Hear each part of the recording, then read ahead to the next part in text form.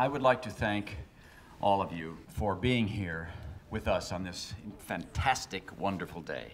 And I would like to raise my glass. Dale and I want to welcome you to our home with open arms. Dad, I'd like to make a toast. If I could have everyone's attention, I'd like to make a toast to the late, great Lidiya Doback. My mom, my real mom. Not that lady, my real mom. She couldn't be here because in 1974,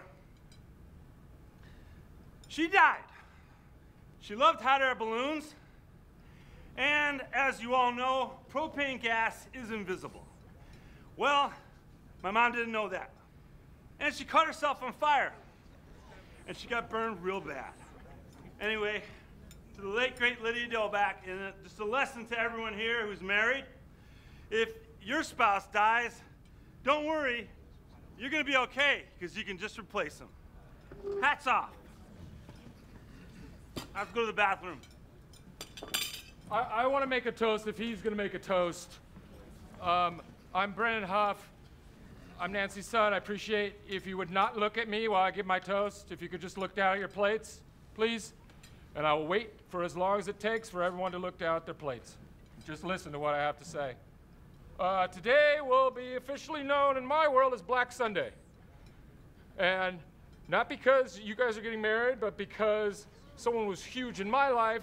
Alan Michael Huff, my father, is not here. He's not here because we don't know where he is.